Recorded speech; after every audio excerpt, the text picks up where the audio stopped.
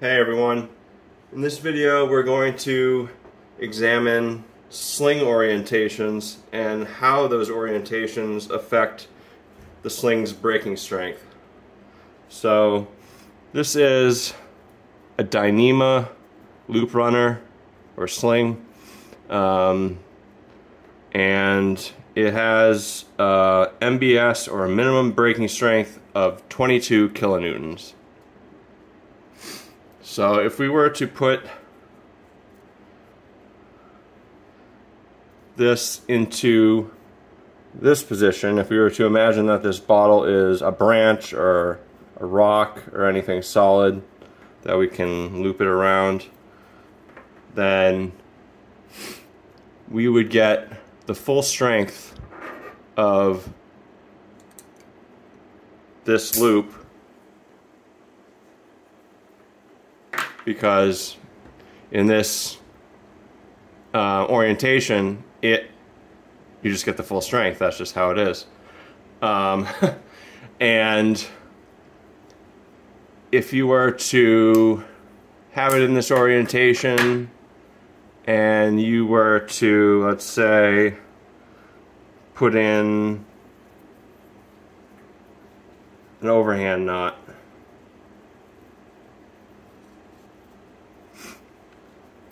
you would be reducing the strength of this sling by approximately, theoretically, 50%.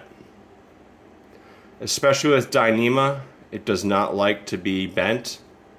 It doesn't like sharp, bend radiuses. So if you're working with nylon loops,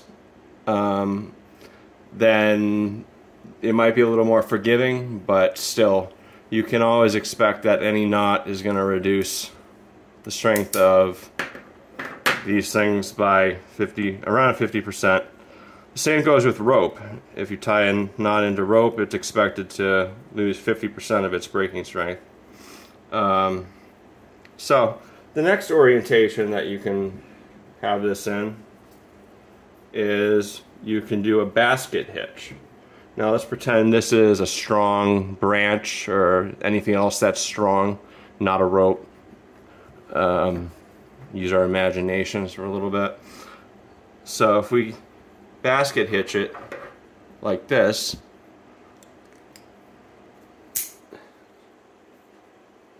then because we're connected to twice as much material,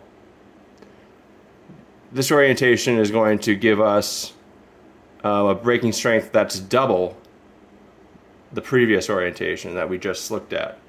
So that one was 22, the same as the actual, stated minimum breaking strength of the loop. But this one is going to be, so if it's 22 and the other one, this is going to be 44, theoretically.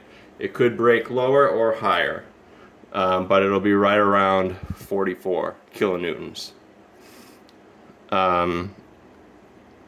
Next, we can double up this, and we can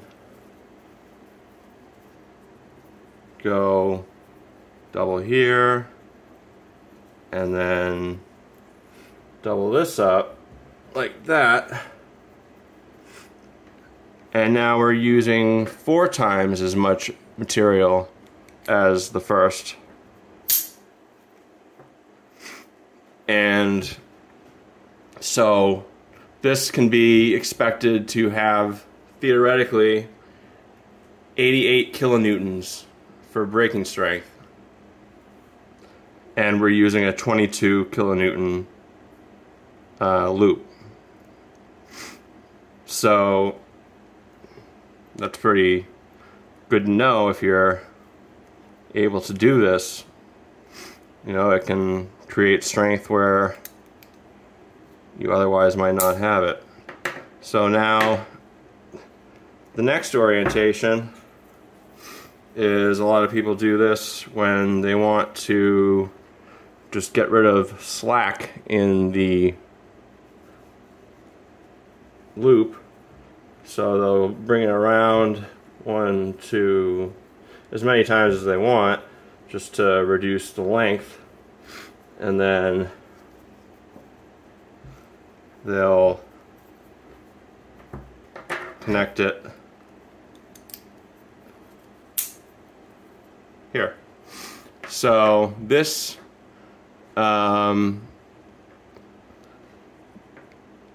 this is just as strong as the basket hitch formation. So this is also double the strength of the very first one. So it's theoretically 44 kilonewtons with a 22 kilonewton loop.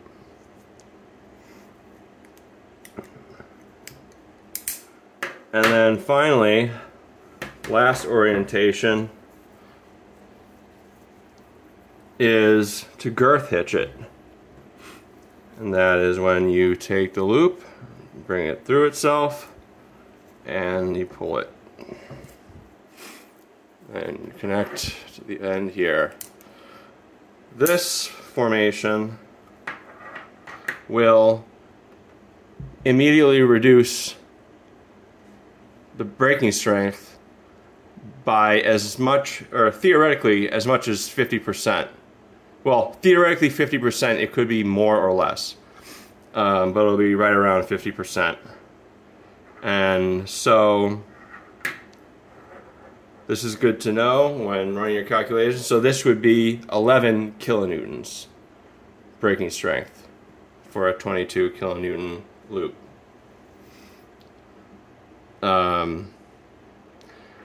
Now, the other thing you need to consider is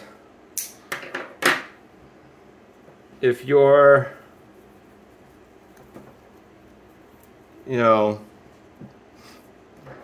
if you're basket hitching